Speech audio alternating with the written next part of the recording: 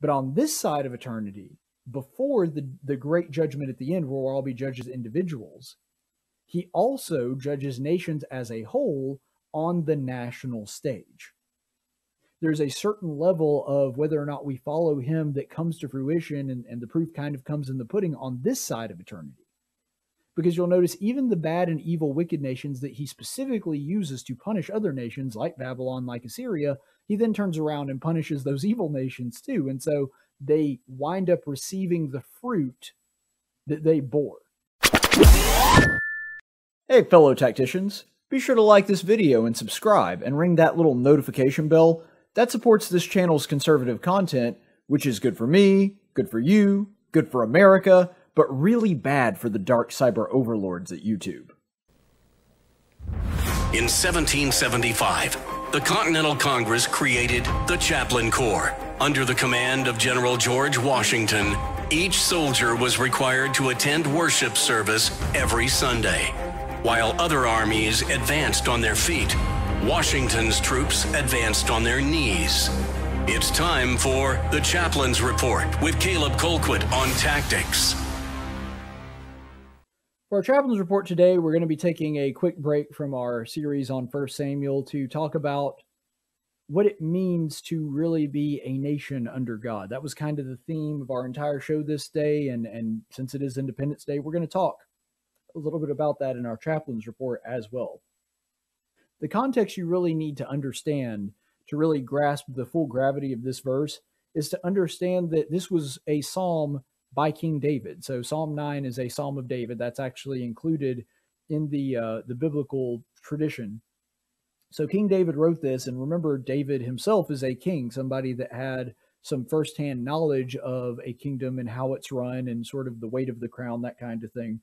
And so when you understand that, and when you really comprehend how important that was to him and something that he would have had intimate knowledge on, I think that this psalm makes even a little bit more impact. So let's go ahead and look at Psalm 9, verses 15 through 16, where it states, "The nations have sunk down into the pit which they have made, in the net which they hid. In their own foot has been caught. The Lord has made himself known. He has executed judgment. A wicked one is ensnared in the work of his own hands." So what this verse is talking about is that God does judge nations, but he does it in kind of an indirect way. Because you'll notice that what the passage is talking about there is when God does judge a nation, like Israel, like he's doing here, or rather, I think this verse particularly is talking about God judging other nations, nations that are enemies of Israel. He's saying they've sunk down into the pit which they've made, and the Lord has executed judgment and ensnared them in the work of his own hand. So in other words, what he's saying here is when countries go awry, when they neglect God, when they ignore his principles, when they oppress the poor or use their power in evil ways that God wouldn't approve of, what they're actually doing is falling prey to the fruit of their own labor. You see, when they do bad things, the laws of nature, the same laws of nature that are talked about right here in the Declaration of Independence, come back to bite you in the keister. Because nature is set up in such a way that if you make immoral decisions, you will get the reaction from that coming back upon you. And so while God definitely judges nations, I don't think it's always in the way that we think of. You know, we think of, oh, I do something wrong, God's going to send down a lightning bolt to strike me. Well, that's not usually how God punishes. I'm not saying he never does things like that, because that happens sometimes in the Old Testament. But usually, when something like that happens, it's because God has either taken away his hand of protection, in other words, taken away his protecting you from falling prey to the results of your own decisions, or it's because he's the one that set those natural processes in place in the first place. He's the one that directed the laws of nature and created the order. And when you start messing with that order, the order starts messing back. It's not like God is taking an active role here. It's more like the systems that he put in place long ago are starting to react to the way that you have abused and neglected them. It's the same way like if you just ignore the rule of gravity and you jump off a 50-story building, gravity doesn't really care that you ignored it or that you don't have any respect for it. You're going to wind up dying either way. Like, your faith or your belief in that has no bearing on what happens to you.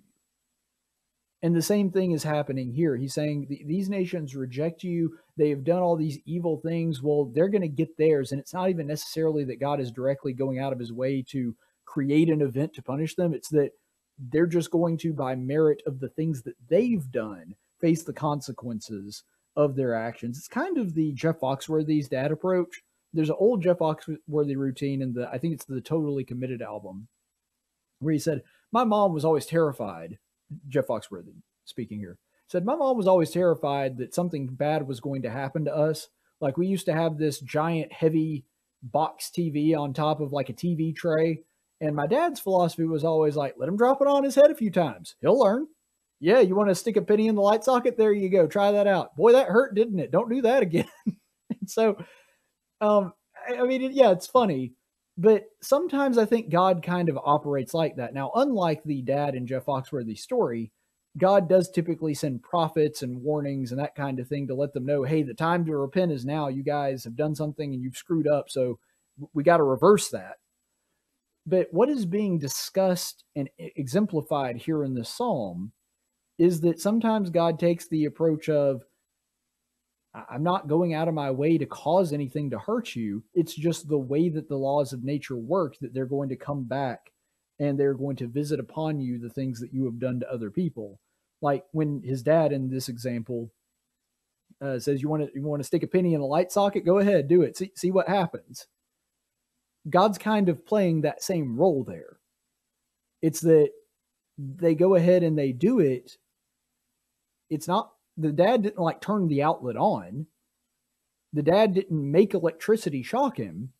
He just let the son kind of play around and experiment himself. And when he made bad decisions, bad things happened to him.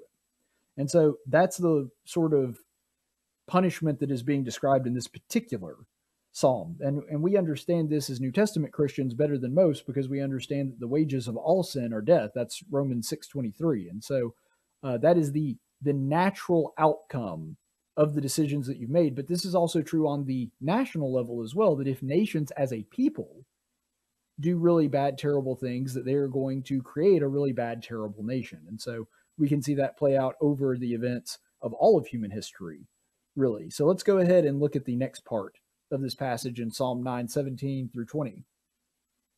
The wicked will return to Sheol, all the nations who forget God. For the needy will not always be forgotten, nor the hope of the afflicted perish forever. Arise, Lord, do not let mankind prevail. Let the nations be judged before you. Put them in fear, Lord. Let nations know that they are merely human. This is a verse that terrifies me, and I also think needs to be shouted from the rooftops, especially in America. You hear that this language, they will return to Sheol because they have forgotten God. What is the implication there?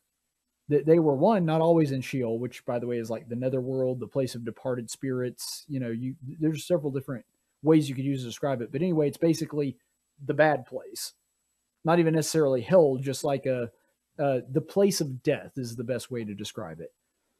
So if they are going to return to the realm of chaos, return to the realm of darkness and the place that is away from God's presence, and it's because they have forgotten God, what does that imply? That at one point they weren't there. That they may have been there at one point, but they came into the light and were in God's favor, and they were worshiping and remembering God at one point, but now they are returning to their old ways. As a Christian, these are themes that should seem very, familiar to us, because that's the Christian story, isn't it? That we are all dead and lost in our sins, and we come to know God and have a relationship with him through his son and through the blood of his son, Jesus Christ. But we have to also maintain that relationship. It's not that we're working towards our salvation. It's not that we're doing anything that God hasn't already done for us, but we do still have to maintain that relationship in order to remain in God's good graces and in his favor. Because if we start doing things that are against his will, then we fall back into Sheol. We have forgotten God. And that's the same principle that David is describing here. It kind of reminds me of Ben Franklin's speech at the Constitutional Convention, where he says, if we believe that even a sparrow can't fall from heaven without him taking notice, do we really believe that an empire can rise without him okaying it? Do we really believe that we can build this without God? If we build it without God, we build in vain. That's what Ben Franklin, one of the least religious founders, said. And that's the same thing. Nations will only be good if they recognize God, acknowledge him, and treat people the way God would want that government to treat their people. And so that's exactly what Ben Franklin is talking about here.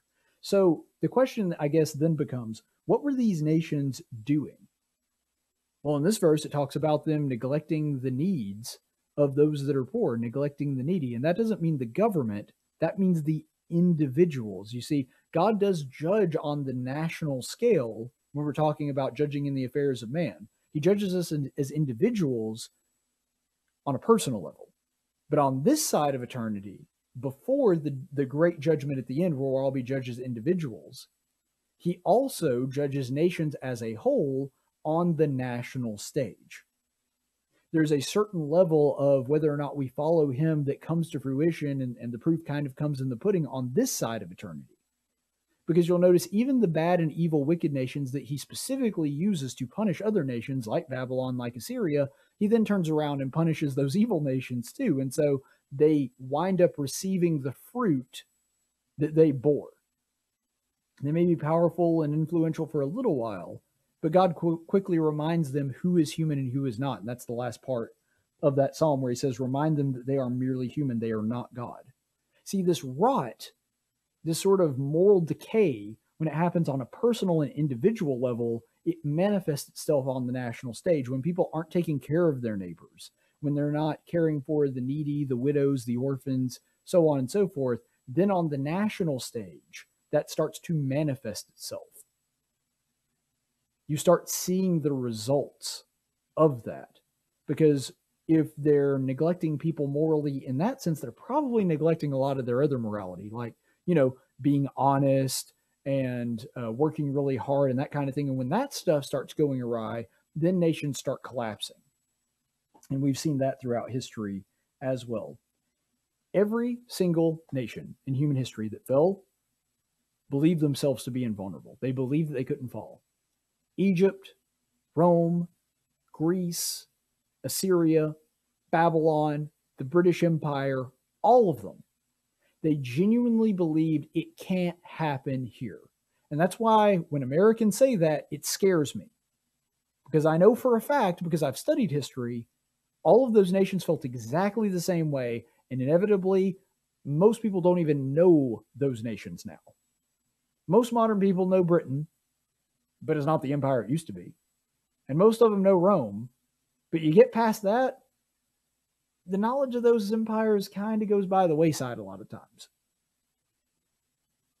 And so because of that, I think what David is calling for here is a big dose of humility for these nations, to remember that they're just humans and God is God, and ultimately they're going to be judged by him. And that's something that America could use a healthy dose of as well, because it scares me when people say it can't happen here. Oh, yes, it absolutely can. It absolutely can. In fact, it will some days. America will cease to exist. Now, we might last until Judgment Day. We might not last another 24 hours. I don't know. But the point is, America absolutely can collapse. It is totally possible that we will just be one more blip on the historical radar. That could happen. I hope it doesn't. I'm going to fight to make sure it doesn't. But it is a reality that very well could happen. And one day America will be destroyed one way or the other. It will cease to exist somehow. And God may judge us eternally on our own personal sins. And that's the most important judgment. But it's also important for us to remember, too, that since God is going to judge us nationally, we as a nation have to turn back to him. And I don't mean the government, because, again, I'm talking about on the individual level. When the individuals act immorally, the nation suffers. When individuals within the nation act in a moral way that brings glory to God's name, the nation prospers. That is the way that it has always worked. It's the way it works today. And so if we are going to, as America, continue to be the greatest nation in all of American history, there's only one way that we can do that. And that is to pray to God for forgiveness and to thank him for the things that he's done for us already, and to remember that ultimately, just like David said, we're just human. We're just another human nation. And because of that, if we don't have God at the center of what we do, if we do not build on that foundation, like Ben Franklin said, in a way that glorifies God, then we are building in vain. We might as well be building the Tower of Babel, and it's all going to come crashing down on our heads. America is a great country. But if we want to continue to be great, the only way we can do that is with God's help. Stay the course, friends. Hey, thanks for watching this video. If you made it all the way to the end, it must mean you like what you saw and should like and subscribe. That, or you were just super bored, wound up here by accident, and were too lazy to turn the video off before now. Now, I hope you're the first type of person, but if you happen to be the second type, doesn't really matter to me. I got a view out of you either way. Profiting off of the laziness of others. This must be what it feels like to be a Democrat.